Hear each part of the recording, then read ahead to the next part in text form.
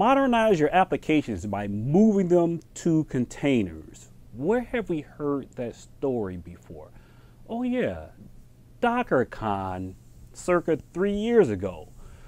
Google announced Google Anthos Migrate for helping you to migrate applications or modernize applications from legacy virtual machine, bare metal based architectures into cloud native magical containers.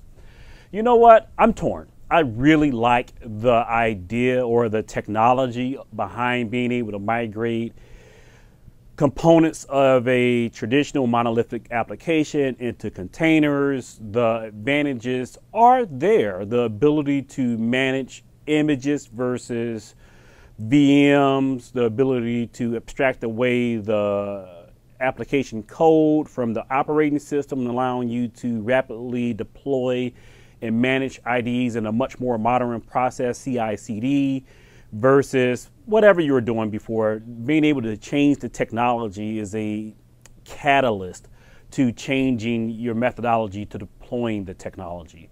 The economics around running in containers versus a VM. When you lift and shift to the cloud, a VM to VM mapping is usually much more expensive. We've talked about that on this channel.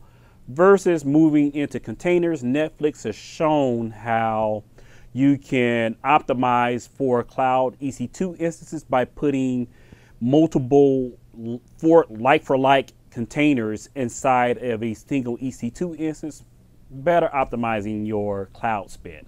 So I like that story. I think Google did a poor job of telling that story, but that is a pretty good advantage.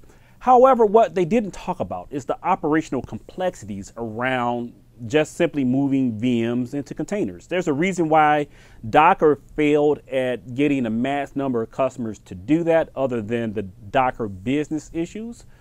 There's the challenge around, let's say, security. When I take an application that's designed to be isolated in a kernel and then put that inside of a container, I'm changing the security profile of the application's infrastructure. The application isn't necessarily aware that it's in a container versus a dedicated kernel. And from a security operations perspective, that hard shell that we normally have around applications based on VMs have to move to a container model. That's not a simple solution to find. So while I solve one security challenge when it comes to patch management, I introduce another one when it comes to collision domains, when it comes to security between like-for-like applications. If I put a bunch of web servers on a single EC2 instance, I can kind of put that shell around the VM. That's VMware's approach.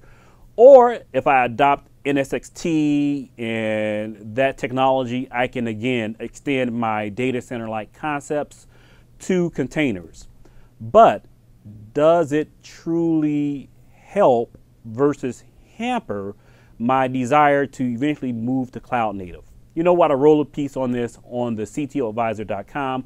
I'll provide a link in the comment section, but I'd love to hear your feedback. You can again see that and other content on the CTOadvisor.com. You can follow me on the web at CTOadvisor. Talk to you next, CTO Dose.